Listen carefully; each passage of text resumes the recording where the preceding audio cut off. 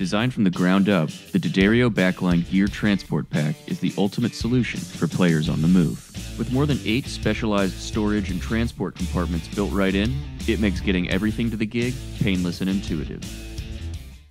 Well, let's go into the fun zone. Like I said, you have an awesome pedal board, and I just want you to take us through it and kind of talk to us about the layers of distortion. And I know you use modulation. I know you got like a vibrato pedal. So just talk to me about why you have what you have and how you use it.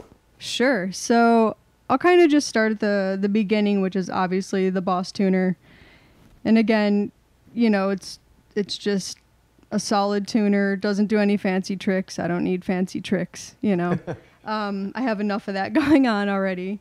And from there, I go straight into the Earthquaker Westwood, which is like a translucent overdrive, which I think on my Bored to Death, I had the full tone OCD at the time. And man, this pedal, it's all over Love and Decay. Pretty much most of that record I used the Westwood. It's just really versatile. I love that I can control, you know, the treble, the bass, the drive, and really just tweak it to, you know, what I think it needs for the song. And right next to that is the Boss Overdrive, the ODB3, which is the first distortion pedal I ever had, first overdrive pedal I ever got. And those two kind of work together. So right now, the overdrive is more of a boost for the Westwood. So, and on the pedal board, you see they're kind of like butted up against each other because sometimes I punch them on together, and then sometimes I'll start with the Westwood or start with the overdrive and then click the other one on to, like, you know, boost each other. Can we hear that quick, like the combination and then maybe each one separate? Definitely. So this is the Westwood by itself.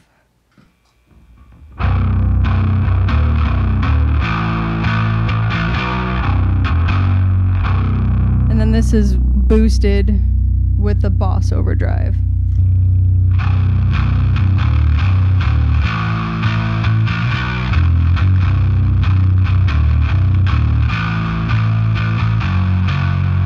And then this is just the overdrive by itself.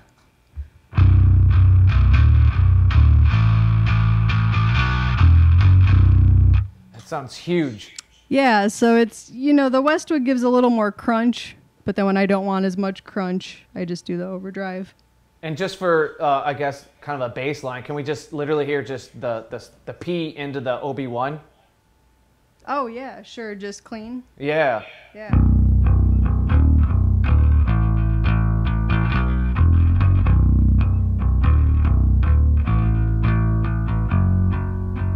Yeah, because people will need to reference this as we go on and everything gets chaotic and destructive. Yeah, and also to mention what you won't hear, but I hear in my ears and you'll hear in the demo is I'm actually playing through a Line 6 Stomp, which is a mini version of the Helix, and I only use it as my second amp. And right now I'm running, it's just the A10 SVT Beast, so it's just kind of, I guess, the clone of an SVT.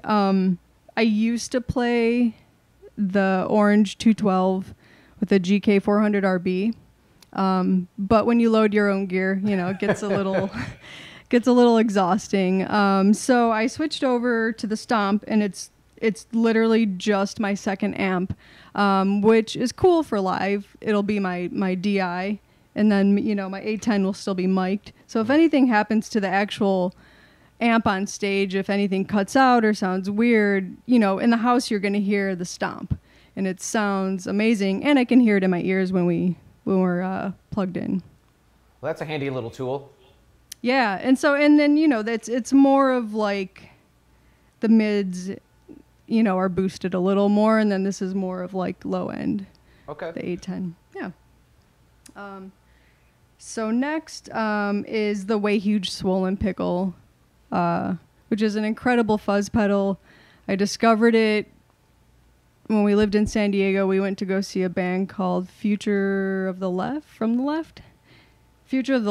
Wales, and his bass tone, I was just like, shit, dude, what is that? And it was the Swollen Pickle, and I found it used at Guitar Center, and it's been on my board ever since. And I haven't gone in and messed with the pots. I know some fans have asked me if I've, done anything with those, and I haven't. I love the way it sounds. So for me, I don't want to fuck with something that I already like.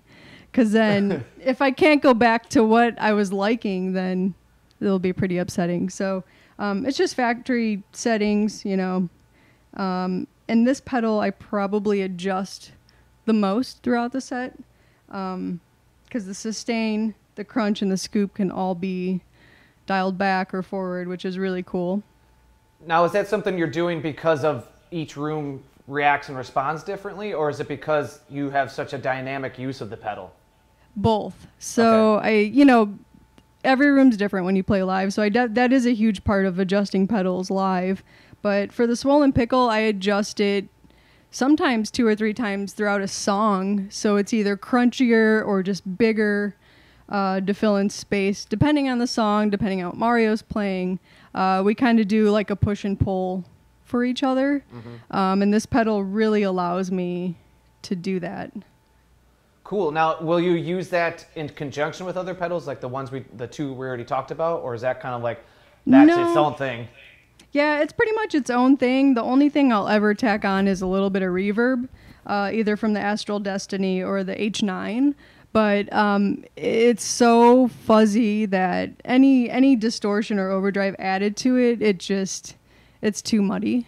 Well, how about you give us a taste of like the 2 maybe extreme settings that you would use on a given night or a given set? Yeah. So my typical setting, the filter, I have it cranked to about 1 o'clock. Everything's pretty much at like either 1 o'clock or dialed back to 9, if that makes sense.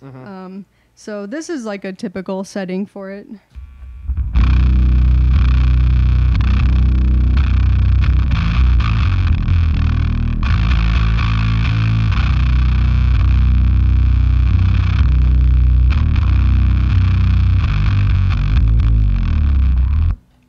So that's a little fuzzier. Yeah.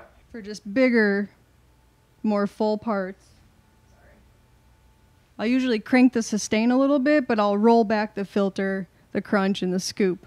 Just so it's not really fuzzed out, but it's still massive.